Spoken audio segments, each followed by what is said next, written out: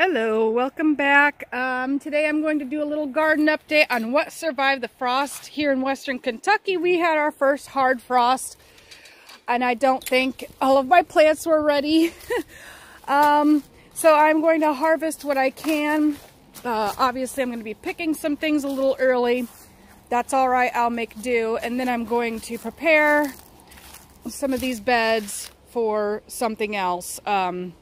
It looks like the beans did not make it. The squash and melons did not make it. Looks like the delicata squash was super close, but no cigar.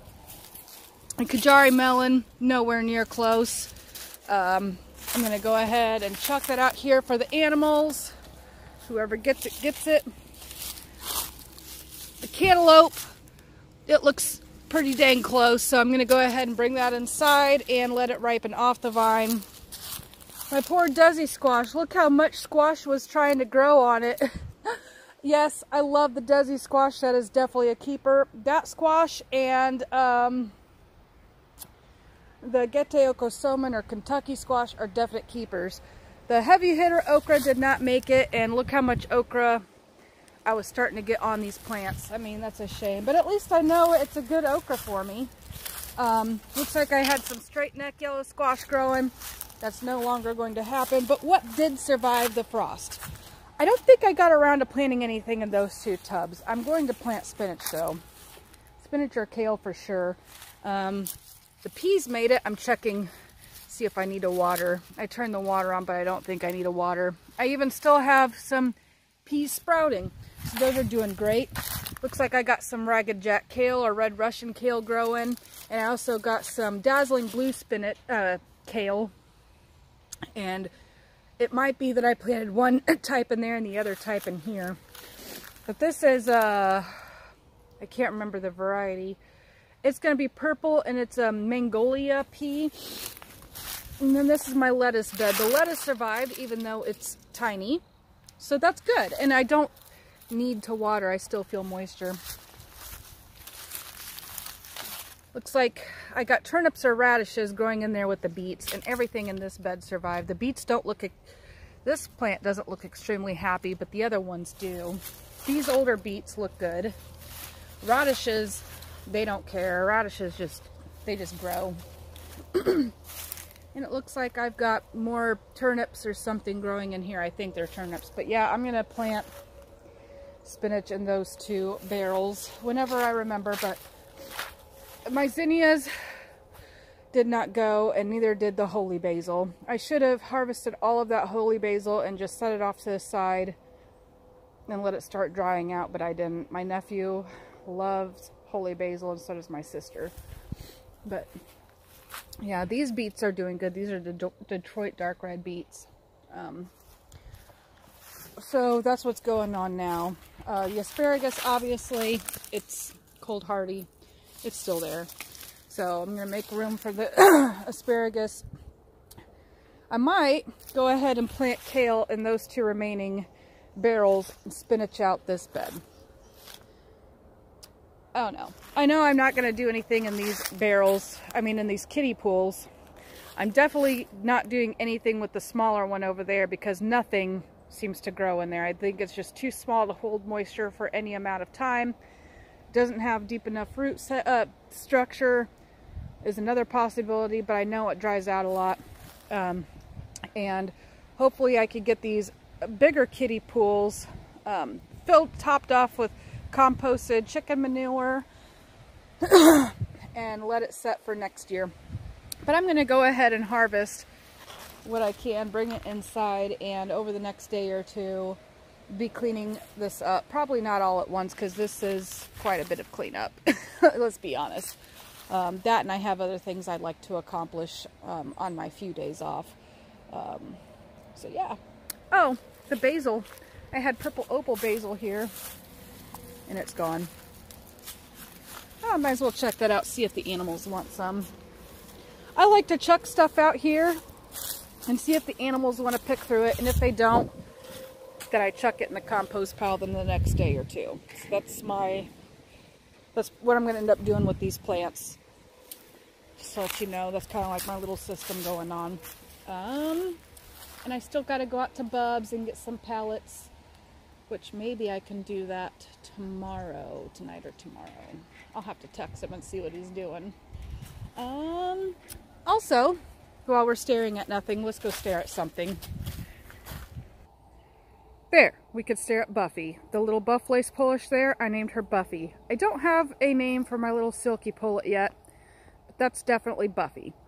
I am going to be making a crochet tutorial for an egg. I started a second set, and all I got left to finish on it is the egg. And I'm also making a quote-unquote rubber duck for my boss lady's Jeep, because I just now learned of hashtag duck duck Jeep or ducking Jeep or Jeep ducking. And I had to look it up because I was fixing to make her a mallard. And I'm glad I did, because then I understand it started out with rubber duck. So I'm crocheting her a rubber duck. Yeah, so I think I'll be putting out that tutorial as well. But I think I'm going to save most of my crochet tutorials for the winter time. That way I have content. Oh, I can also update you on the horses. Hi, Mary. She thinks I might have grain. She was pretty skittish when we first got her. She was in a stall with a mean horse, and she had bite marks, and part of her mane was like hanging off.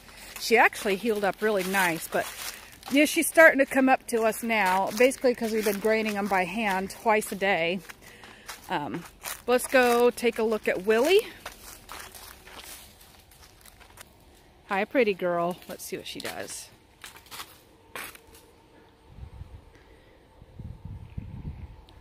Hi.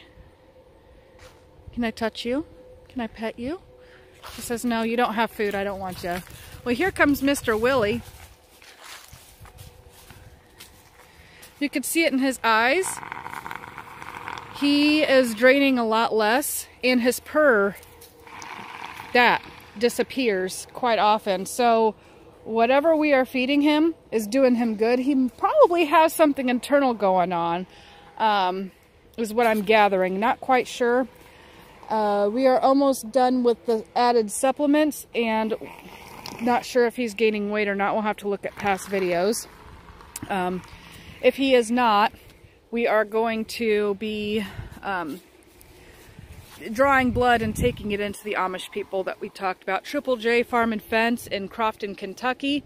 They could spin blood and send it off and have it tested, and they're very helpful people. They're the ones that recommended this feed and supplement regimen, which we decided we're going to stick with the Yoder Brothers grain and then do the supplementing twice a year.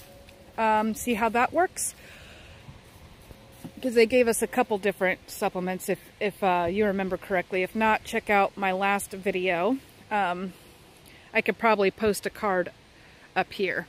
But we've been adding that, and we ran out of canola oil, and we read that peanut oil is really good for horses, and it's peanut oil time of year because of Thanksgiving coming up. A lot of people like to fry their turkeys, and so we found some at Rural King, 30 gallons for $35. Kroger wants $50 for 3 gallons, and I'm not sure what Walmart's pricing was, but Rural King is where we found it the cheapest, so that's where we purchased it from. So we've been adding peanut oil into their feed twice a day as well for extra calories, trying to put some weight on. He does look a little better, I mean, and he acts a little better. He doesn't act so lethargic. Like I said, his allergy symptoms seem to be getting better. He's still purring, obviously, but when we go out to grain him, you don't hear him, so obviously it's lightening up.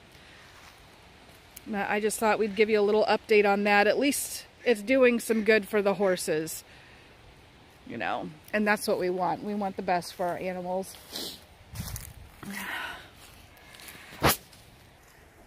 We also picked up this round bale feeder at Rural King for maybe $350, $400, and added some of the extra chain link fence we got in it to keep the hay from dropping, because they are wasting so much hay. They'll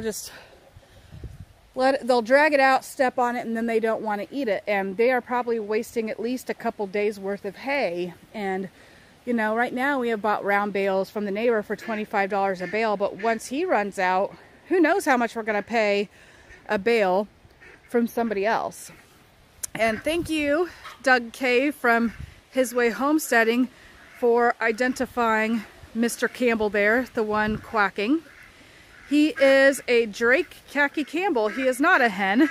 I mean, literally just a day before I posted the video about my ducks breeds, his head was lighter color, and I googled it, and he really did look like a young Drake from what I looked up, but I didn't look it up in time before posting that. Just, I was looking on, I know Rural King gets their chickens, their birds from Hoover Hatchery, so I looked up on Hoover Hatchery website what waterfowl they offer, and Khaki Campbell's what looked the most like Mr. Campbell there. So it's Mr. Campbell, the Khaki Campbell, and Mallory, the mallard hen. Don't hate on my naming game, okay? It's hard finding names for them. Then there's Mama Hen. She's so pretty. The beautiful spotted one there, that's Mama. And then the one to the right, that one is pretty too, but she doesn't like the coop. She ends up sleeping on the carport's porch swing. And I try to sneak up on her at night, and the leaves give me away, and she ends up and flying off. So I'm going to need a couple of hands to try to catch a hen to show her where the coop is. I haven't found any eggs over there where she's perched, so I'm not sure if she's laying, and if she is, then where. But the other day, I got 4 Australorp eggs in a day. So they are coming out of their molt and starting to lay better. So hopefully they'll be good producers for this winter. My Brahmas, they're still laying good. Kim is still laying, but not as good. And the black one is still laying, but laying as normal. What she lays every day, every couple days, well, every other day or every few days, typically. The little babies are getting bigger. They're probably about as big as my silky pullet, but my silky pullet is basically fluff. So I haven't picked up the babies yet, but I probably should, because these Australorps act like they've never had attention before. But Mr. Henry here has won them over. They love Henry. They think he's awesome. So he is the man. All right, everybody. Thank you for visiting my channel, and I hope you enjoyed something. And look out for my future tutorials and the updates on the horses and the updates on the garden. And I love you, and so does Jesus. God bless.